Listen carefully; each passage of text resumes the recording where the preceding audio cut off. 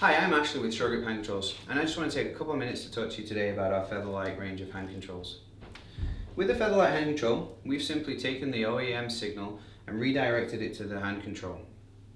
This means that we've eliminated any linkage, mechanical linkage, be it a cable or a rod, that attaches the pedal to the hand control itself. And as you can see here from the display stand and also the pictures, the amount of leg and lap room you're able to achieve is huge. It'll be the first thing that you notice. And also, it means that there's limited dash modifications required during the install. One of the main features of the Featherlite hand controls is the one source acceleration. So what that means is, when you get into the vehicle, there's a 30-second activation window. If you push the button within 30 seconds, you will activate the driving aid or the hand control, and that becomes the primary source of acceleration.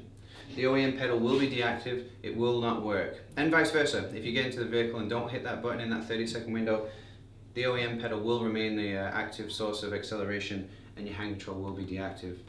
A couple of the main benefits of this is huge from a safety standpoint. You no longer need a gas pedal guard when driving with a hand control, and it's also the newest and latest technology in the lockout world. Again, if you are driving with the hand control, the OEM pedal is deactivated, and vice versa. If the OEM pedal is active, then hand control will not work.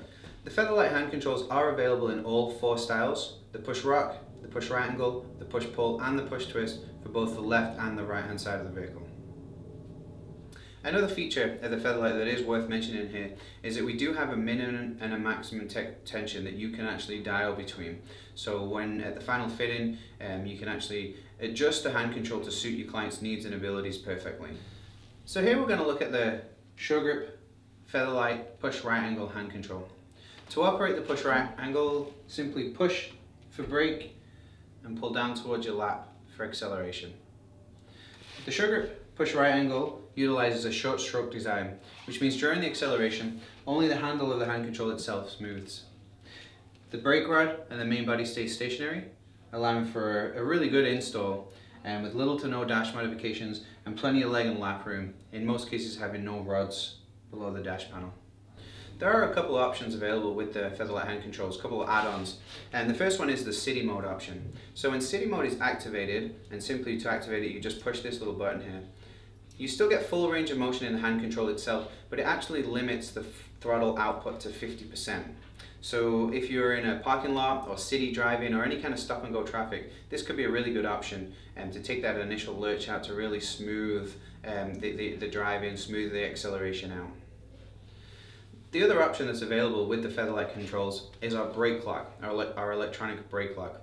What this allows the driver to do is apply the brake and then by simply pushing a button be able to hold the brake in position with no hands.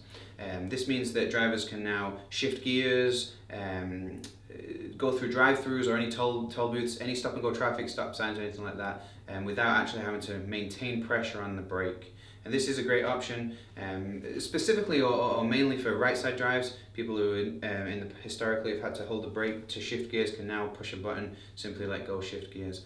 To deactivate, you push the brake in a little further, depress the brake, and it will come back to its neutral position.